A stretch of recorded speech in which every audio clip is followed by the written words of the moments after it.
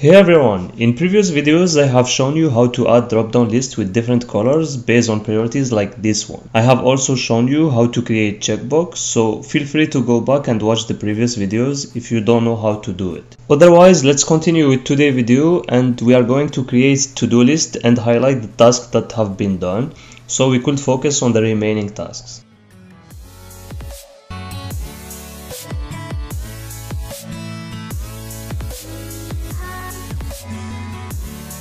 To do so, we select the range, then we go to Format, then to Conditional Formatting. Under Formats Rules, we choose Custom Formulas Criteria, and then we write our formula. Equal M2 to M7, corresponding to the checkbox range. Meaning that the condition is if checkbox is true, then we will pick the color we want. In this case, it will be gray, and we will add the streak through as well.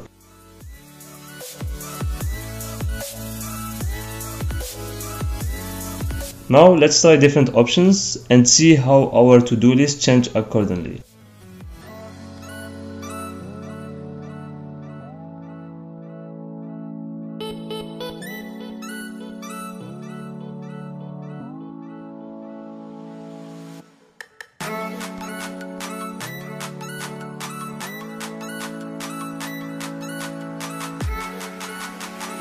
That's it for today. I wish this video was helpful. Please like and subscribe for more videos and thank you for watching.